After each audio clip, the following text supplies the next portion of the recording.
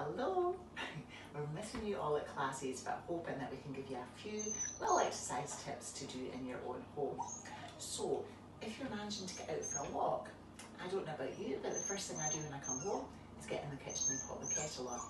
And that is often a nice time just to stick in one or two little exercises. So the kitchen's good because there's always a bit of support there. So with your hand, perhaps on your work surface, your feet a bit hip distance apart, we could start with just one or two little knee bends here. So you could have your hands on your legs. Remember to take your hips back over your heels. And there we are with our little squats. Okay, again, while you're supported and while your kettle's boiling, perhaps we could try a little bit of balance work.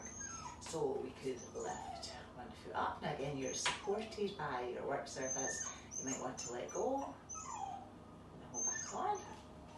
And then you could change legs. We could try the other side. Just hold it here.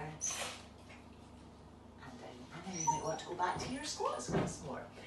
If you've got a fast boiled kettle, you'll maybe not get this many in, but you could do it several times a day.